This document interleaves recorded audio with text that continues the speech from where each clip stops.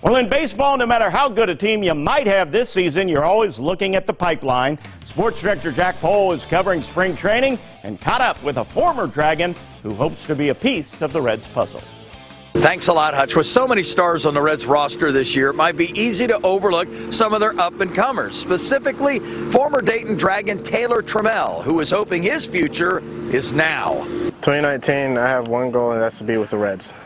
That's really my ultimate goal, is to be with the Reds by the end of the season.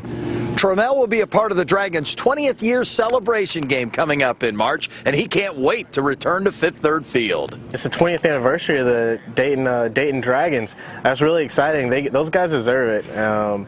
It's a really exciting time for them. They took such good care of us, the field, the playing surface, and then ultimately the fans. That's one thing I can honestly say about Dayton was the fans there were second to none. They were great. Trammell hit .281 with the Dragons back in 2017 and looks for a few more knocks in that celebration game at the end of next month. With the Reds in Goodyear, Arizona, I'm Jack Pohl. Hutch, let's send it back to you.